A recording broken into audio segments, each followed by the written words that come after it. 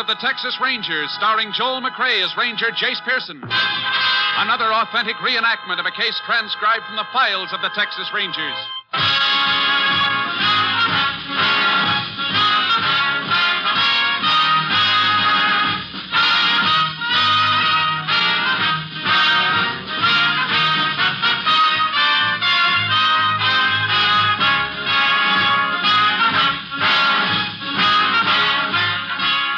Names, dates, and places in the following story are fictitious for obvious reasons. The events themselves are a matter of record. You know, when Thursday rolls around, it'll bring more top radio entertainment to you over these NBC stations. Thursday starts right off in high gear with Robert Young starring as heroic and harassed Jim Anderson of Father Knows Best. The Andersons are just like your family, but funnier, for the head of the household can get himself involved in situations that take the concerted effort of wife and progeny to get unraveled. And usually Jim rises from the battle bloody but unbowed, and still firmly convinced that Father knows best. For adventure fans, Thursday holds the promise of top mystery listening also, as NBC presents Mr. Keene, tracer of lost persons, who matches his deductive reasoning against the violence and murder of crime. Later, join Jack Webb as Sergeant Joe Friday of Dragnet, the true story of your police force in action. Father Knows Best, Mr. Keene, tracer of lost persons, and Dragnet. Hear all these and more Thursdays on NBC. Now back to Tales of the Texas Rangers.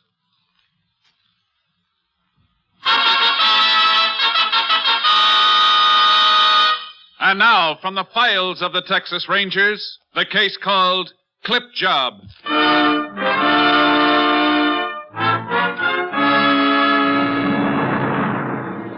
It is 10 o'clock on the evening of January 24th, 1950. A bitter wind whips through the streets in the North Texas town of Bolton. As the clock in the town hall strikes the hour, an elderly woman makes her way toward a lighted drugstore. Thank you, Mr. Darrow. Thank you. Good night. Can I help you, ma'am? Are you Mr. Crandall? Yes, ma'am. Some people told me you know everybody here in town. Well, ma'am, I reckon I do. I've had this drugstore 23 years. Do you know a man named George Colley? Colley? Colley. No, ma'am, I don't believe I do. What's it look like? Well, he's a big man, kind of stout, with gray hair. He's in the oil business. Well, ma'am, I might be wrong, but I don't recall anybody looks like that by the name of Colley. Of course, he could be new around town. Oh, no. He said he's lived here for years. Have you asked anybody else in town if they knew? Yes. I've asked all day. And you're sure you got the right town? Mr. Colley said Bolton. He told me he lived on Coursey Street. That's right, ma'am. We got a Coursey Street here. I went to the address he gave me. People there never heard of Mr. Colley. I guess I've come a long way. For nothing. I'm sorry, ma'am. You've been very kind. Oh, not at all. Anything else I can help you with? I'll just look around a little, if you don't mind. Well, sure. Just take your time. I'll go ahead wrapping up these orders. Mr. Crandall. Yes, ma'am? That bottle up there, how much does it cost? This one? The large one, just above it, with a red label. Oh, that bottle's not for sale, ma'am. We sell it by the ounce. How much is it an ounce? $1.25. But it's poison, ma'am. You'll need a prescription to buy it. Prescription? Yes, ma'am, from your doctor. Oh. Well, thank you very much. You feeling all right, ma'am? Yes. I'm all right. Well, you don't look so good to me, ma'am. You better come over here to the soda fountain and sit down. Please leave me alone. Ma'am! Operator! Get me Doc Holmes, and hurry.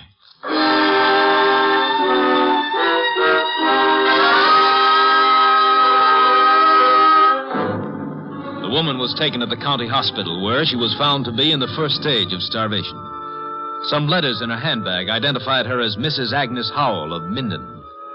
Early the next morning, she regained consciousness and was able to talk. Upon hearing a story, Sheriff Ted Dreyer asked for assistance from the Texas Rangers.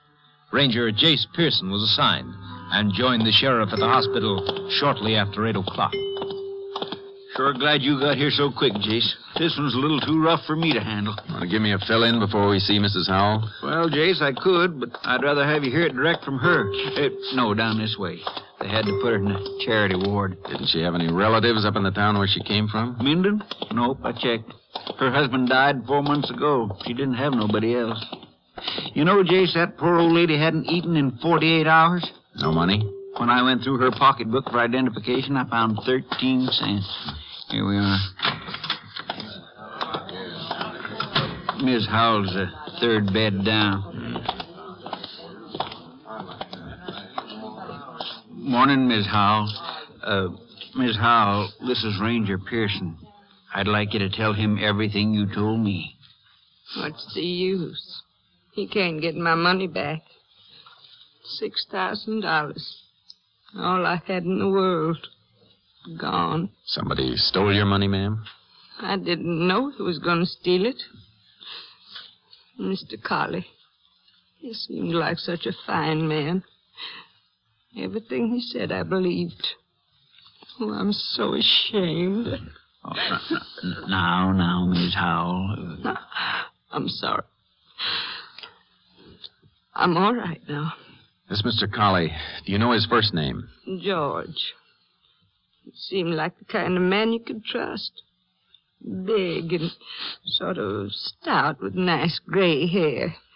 When he come to the house, he said he'd been a friend of my husband's. How long ago was this, ma'am?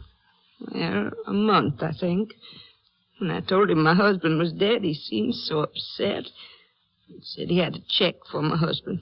$500 was the profit from one of Mr. Colley's oil wells. Had your husband ever said anything to you about investing in an oil well? No, but lots of people around Minden have made money from oil. I didn't think there was anything wrong. Did Mr. Colley give you the check? Well, no. He said he wanted to do me a favor. Said he'd double my $500 in 3 days. When he come back, he told me he'd done even better. He had $1,200 for me. And then he said if you'd put the rest of your money to it, he'd make a lot more. Is that it? He told me I'd get at least $50,000. How did you know? I just had an idea. You gave him the money, didn't you, ma'am? Yes, I did. He promised me $50,000. Seemed like such a lot. It is, ma'am. And so's your $6,000. When did you first get suspicious of Mr. Colley? About 2 weeks after he left. He said he'd be back in a week. When he didn't show up for a month, Miss Howell decided to come over here to Bolton and look for him. I had to. There wasn't any more food in the house. I was ashamed to go to the neighbors. Our life savings. I was such a fool. I'd like to get my hands on this Colley fellow for just 5 minutes. I hope I can oblige you, Sheriff. Mrs. Howell, when Colley was in your town, did he stay at a hotel? Yes, he did. The Fuller Hotel. It's the only one in Minden. Mr. Colley seemed like such a nice man. I still can't believe it. That's just what he counted on, ma'am. Come on, Sheriff. Let's take a ride over to Minden.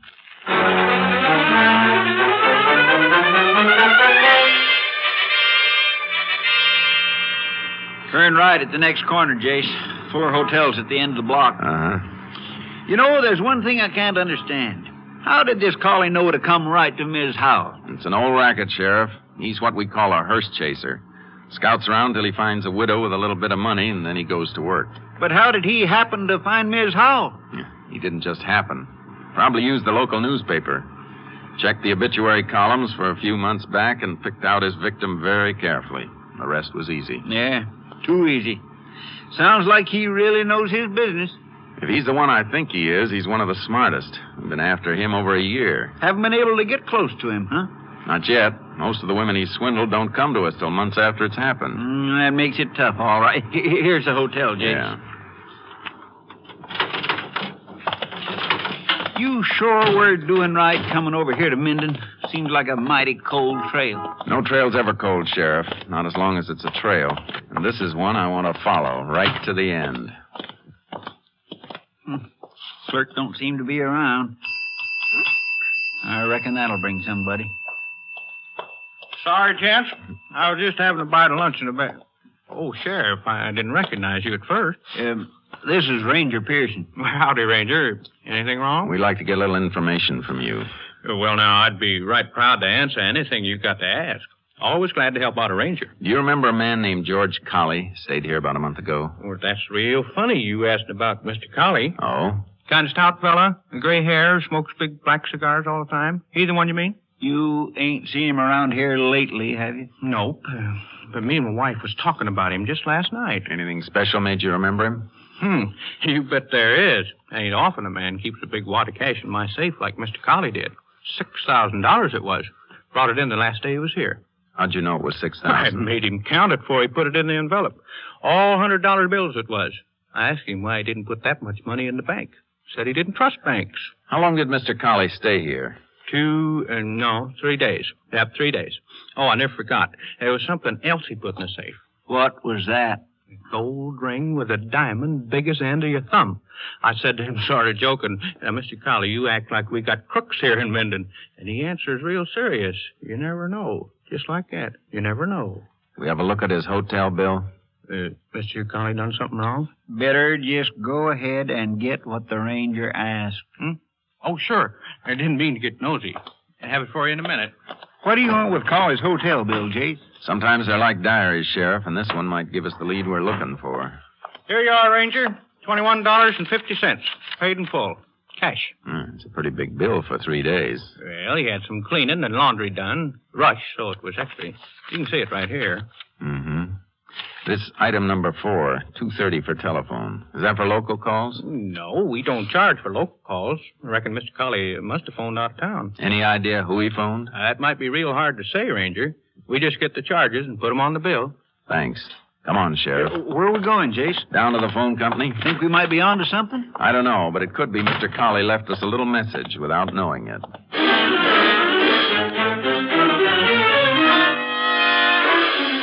At the phone company office, we learned that Colley had called a Miss Sally Ronson in Dallas. The number belonged to a fancy roadhouse near town. I left the sheriff in Bolton and headed for Dallas. On the way, I radioed Company B and asked them to have somebody locate Sally Ronson and keep her under surveillance till I arrived. When I pulled up in front of the roadhouse at 10 that night, Ranger Clay Morgan was waiting for me. Over here, Jase. Hello, Clay. I got your message, Jase. Cap wants me to work with you on the rest of the case. Good. Get a line on Sally Ronson? Uh-huh. She tap dances in the floor show inside. Just watch the end of her act. She's got another show tonight. Let's go in. Sure. Jase, you think this girl is mixed up in the hearse-chasing racket with Colley? It's hard to say. But he called her long distance. That's enough to start on. The manager said her dressing room was down at the end of the hall. How much did Colley get from the old lady in Minden, Jase? $6,000, everything her husband left her. She must have been an awful easy mark. Maybe, but Colley's a pretty sharp article. Is this Sally Ronson's dressing room? Yeah. Just a minute. She sounds a little tired. Yeah, she's a little frayed at the edges. How much is... Oh, I thought you was the kid from the drugstore. I'm Ranger Pearson, ma'am. This is Ranger Morgan. All right, if we come in for a few minutes? Why not? Excuse me for not having shoes on. I'll go get my slippers. It's all right, ma'am. We just want to ask you a few questions. I'm getting so I never want to have shoes on when I'm not dancing. You know how bad it makes you feel when your feet get tired. Yes, ma'am. Sit down. No, thanks. Seems like I'm tired all the time now. 7 years of dancing in places like this. What kind of questions do you want to ask? You know a man named George Colley? No, should I? He phoned you from a town called Minden about a month ago. Lots of men phone me.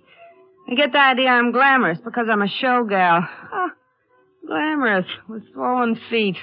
You sure you don't remember hearing from George Colley? Ranger, look, I'd like to help you, but I don't even know him. Well, let's try again. He's a middle-aged man, stout, gray hair, smokes strong cigars. Oh, him. Well, why didn't you say so? The oil man. But His name's George Connor. Is that what he told you it was? Yeah, I guess he's got 2 names. Or 20. Why did he call you? To make a date. He always takes me out when he's near where I'm playing. Makes me tired with all his big talk, but he buys a good dinner. He in trouble? Yeah. You seen him recently? A week, maybe 10 days ago. You expect to see him again soon, Miss Ronson? Look, Rangers, I can't afford to get mixed up in nothing. Bad publicity'd ruin my bookings. We'll see you don't get mixed up in it. When are you supposed to see him again? Tomorrow. Club's closed and I don't have to work. He's coming in town. Said he'd pick me up at my place at 6. Want me to call you when he gets in? No, ma'am. If you don't mind, we'll wait there with you. This is one date we're all going to keep together.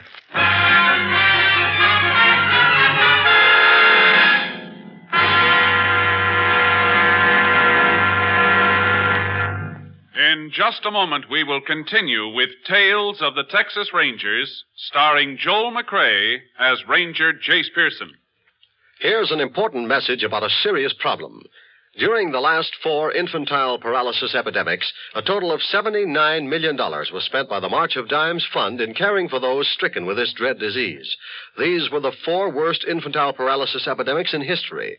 The funds are now gone. This is a crisis, and it can become a disaster. Unless you help more generously than ever before, thousands of crippled children might never walk again. Imagine the feelings of the young parents of a 3-year-old when they hear the terrible diagnosis verdict, your child has infantile paralysis. Thousands of parents heard those words last year. By contributing to the March of Dimes, you can speed the day when those words need never be spoken again. You, by your contribution, can speed the research which is now pressing forward so hopefully toward an early solution to polio. Join the 1952 March of Dimes today. Send contributions to your local March of Dimes headquarters. Remember, this fight is yours. And now, back to the Texas Rangers.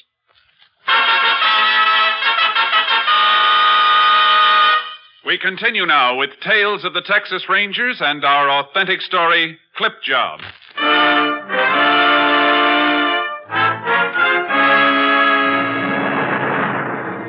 We put out a bulletin on George Colley with instructions to pay special attention to the area around Dallas. The next day, we staked out in the lobby of Sally Ronson's hotel on the chance that Colley might show up early. A little after 5, we joined her in her room and waited for Colley to keep his 6 o'clock date. At 6:30, he hadn't arrived. Sally made coffee for us on a hot plate she kept in her room. Can't understand why he don't show up. He's never missed a date with you before, has he, Miss Ronson? No. Here's your coffee, Rangers. Not very strong, but it's hot. Thanks. Thanks, ma'am. I wish I'd never got mixed up with him. I didn't know he was a crook. It's not your fault. Suppose he puts up a fight when he sees you here. He might have a gun. Men like Colley don't often carry guns, ma'am. No need to get upset, Miss Ronson. You just relax and let us worry about Colley. Yeah. You got a coin for the radio, Ranger? Oh, sure. Here. Thanks. You've never been this late before. Jace, you don't think he spotted us when we came up here, do you? I doubt it. He probably doesn't have any idea we're after him. Ranger, I can't help it. I'm getting scared. Couldn't I go somewhere and let you wait for him here? I'm afraid not, ma'am. We can't take the chance of him seeing you on the street. But if he comes... Answer it, ma'am. It might be him. What'll I say? Just what you would ordinarily. Don't let him think there's anything wrong. I'll try. Hello? All right, operator. Hey, turn off the radio, will I'll you? get the radio, Jace. Well, hello there. Oh? Well, if it can't be helped. No, it's all right. Yeah. And so long. Yeah, it was him. Said he had some business and can't get to Dallas till day after tomorrow. Did he say where he was calling from? He didn't, but the operator said the call was from Wilford. Wilford? Let's see, that's about 150 miles from here. Oil country. Chances are Colley's working another clip job. Jace, you figure we might be able to pick him up there? We'll give it a try. Call headquarters, Clay. Get them to cover this hotel. We're going to head for Wilford.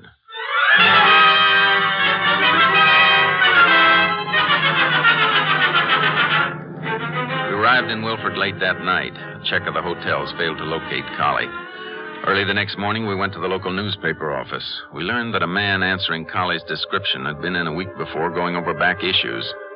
We checked the obituary columns of the same issues and got the names of 4 newly widowed women who might qualify as Colley's intended victim. We called at their houses and made inquiries. Just before noon, a Mrs. Helen Petrie gave us the break we were looking for. Why, yes, I know the man you're talking about, but his name's not Collie, it's Sanders. How long have you known this Mr. Sanders? Well, I've only known him a week, but he was a good friend of my husband's. Did he tell you that, ma'am? Yes, he did. And he's the most honorable man I ever met. He brought me $500 he said he owed my husband. From an oil investment? That's right. And he was so disturbed when he heard my husband had died. Said he just had to do something for me. He took the $500 away with him, didn't he, ma'am? Well, yes, but 3 days later he was back, and you know he had $900 with him, all for me. Did he say anything then about you investing more money so you could make an even bigger profit? Indeed he did. Matter of fact, I've got a check ready for him now, $5,200. Ranger, how do you know about all this? This may come as a shock to you, ma'am, but your Mr. Sanders is one of the slickest swindlers in Texas. Swindler? Why, that's downright ridiculous. Mr. Sanders is one of the finest men I ever met. I don't believe any of these things you're saying about him. I'm afraid what Ranger Pearson says is true, ma'am. We know of at least one woman who's already lost all her savings because she trusted him. Mr. Sanders wouldn't do a thing like that. You're sure you're not mistaken, Ranger? There's no mistake, ma'am. This man's a criminal. Why, I don't know what to say. It makes me feel weak all over. Mr. Sanders, he seemed so kind and so honest. I know, ma'am. And we're sorry to have to tell you that he isn't. What can I do? He's coming to pick up the check. When? 2:00 today. I just don't know what I'm going to do. We'd like you to see him, ma'am, and we want you to give him your check, just the way you planned to do. Well, I don't understand, Ranger. Would you give us permission to set up a hidden microphone in this room? Well, of course, but whatever for? We want to have a record of this man at work, just for our own use. You mean you want me to talk to Mr. Sanders like nothing's happened? That's right. And don't worry, ma'am. We'll be right in the next room. Oh, it's not that. It's... Well, I'm not sure if I can face him knowing what I do now. I never was much good at acting. Just do your best, ma'am. That's all we can ask. Clay? Yeah, Jace. How about pulling the car into a side street where it can't be seen, and bring the tape recorder back with you? Sure. Better step on it.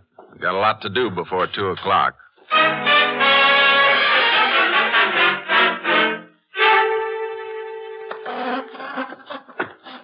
I'm sorry to be moving your furniture around, ma'am, but I have to get this microphone set. It's nearly 2:00, Ranger. I'm just about finished. Uh-huh. Now we'll try a test with Ranger Morgan in the next room. Testing, Clay. Rap on the wall if I'm coming through. All right, Mrs. Petrie. We're ready for your visitor. Oh, I've never been so nervous in all my life. You'll do all right. Just be as natural as you can. Ranger, you sure now you want me to give him the check? It's very important that you do. Oh, I wish I wasn't so nervous. I better get into the next room. Ranger, I think that... Good luck, ma'am. All set to record, Jace. Mrs. Petrie, as scared as she sounds? Yeah, she's pretty nervous. You think she'll be able to carry it off? Yeah, it's a chance we have to take. Boy, you didn't get in here with any time to spare. Yeah. Give me that other set of earphones. Here. Thanks. Why, hello, Mr. Sanders. Howdy, ma'am. Good to see you again. Won't you come in? Well, thank you, ma'am. I've got the check all ready for you. Oh, there's no hurry on that, ma'am. Mostly I just stopped by to have a nice friendly chat with you. Listen to that, Oh. Jace. Yeah, shh. Well, won't you sit down? Thank you, ma'am. Sure is nice to sit a spell in a warm house on a cold day like today. Oh, brother. Yes, it is cold out. Ma'am, if you don't mind my saying so, you don't seem like yourself today. I don't? No, ma'am. Seems like you're upset about something. Oh, Yeah. no, I'm perfectly all right. Now, ma'am, don't try to fool me. I might not be much of a hand with the ladies, but I do know when a friend's feeling upset. And I reckon I know just what's troubling you.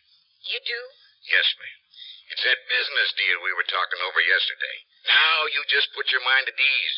If it's going to worry you, we'll forget the whole thing. Oh, no. I want you to take the check. Well, ma'am, you won't regret it for sure. Another month's time, you'll be a rich woman. But I understand how you feel. And you know your husband was such a fine fellow, I'd hate to think of his widow worrying over money. Oh, it's all right, Mr. Sanders. I'm not a bit worried. Sure you are, and I don't blame you. Probably seems like a right lot of money to let go of, even if it is only for a short time. Well, I'll tell you what. If you feel like you can't afford it right now, you just tear up that check. He's playing it No, real smart. no, I thought it over and my mind's made up. I do want to go into your business. Well, all right, ma'am. But only if you're sure you want to. Well, the check's in my desk. Oh! What a shame, ma'am. Such a pretty face. Oh, I'm so clumsy. I better clean up the pieces before somebody gets Oh, hurt. you just let me handle that, ma'am. I'll have it up right away. Thank you. I'll go get the check in the meantime. He's crazy if he hasn't noticed something wrong by now. There we are, ma'am. And here's the check, Mr. Sanders. $5,200. Well, Mrs. Petrie, now that you have made up your mind, I can tell you you've made the what? Ma'am, your hand's shaking. It's nothing. You know, ma'am, I just got a hunch we shouldn't do business today. I'll be back to see you some other day. Mr. Sanders! Casey's taken off. Goodbye, ma'am. Come on. I'm sorry, Rangers. I just couldn't. That's all right, ma'am. Let's stop him, Clay. Right. Jace is in his car. Hold it, Collie! You got his tire, Jace? Yeah, let's go. Don't move, Collie. You're covered. All right. Get out of the car. What's this all about, Rangers? You might have killed me. It would have been too good for you, Collie. What are you calling me Collie for? My name's Sanders. You must have a tough time keeping track of all your names. Put out your hands, Collie. You're under arrest. Arrest? What for? Swindling. Me? You're making a mistake, Ranger. No, Collie. You made the mistake when you swindled Agnes Howell over in Minden. Agnes Howell? I don't know anybody by that name. I think she'll know you. Come on, Collie. She spent a long time looking for you. Let's not keep her waiting any longer.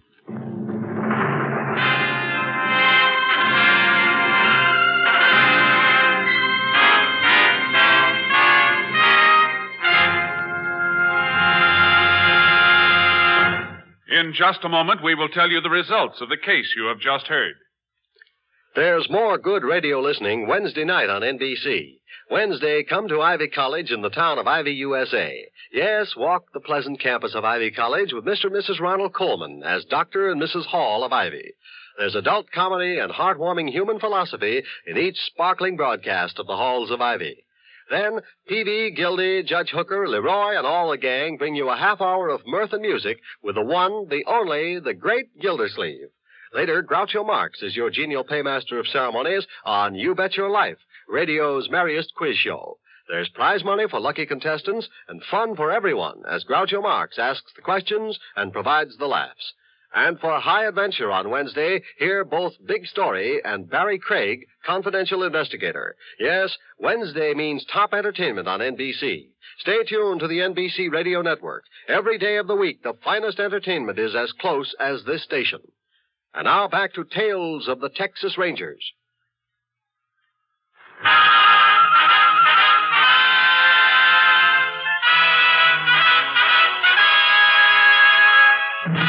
And now, here are the results of the case you have just heard. George Colley was brought to trial on March 13th, 1950. During the 2 months preceding his trial, Agnes Howell and 3 other women from various parts of the state filed charges against him for fraud. Of the $6,000 Mrs. Howell had lost, $3,800 was recovered and returned.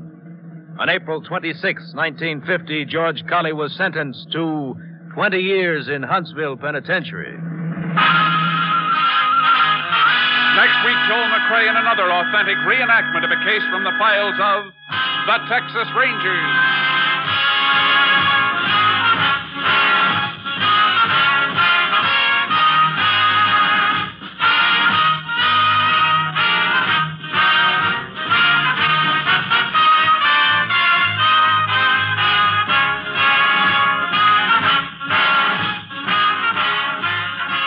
The cast included Tony Barrett, Ken Christie, Virginia Gregg, Parley Bear, Ernie Newton, Herb Ellis, and Lillian Byam. Technical advisor was Captain M.T. Lone Wolf Gonzalez of the Texas Rangers. This story was transcribed and adapted by Charles E. Israel, and the program was produced and directed by Stacy Keach. Hal Gibney speaking. Next, it's The Big Show. All this and Tallulah, too, on NBC.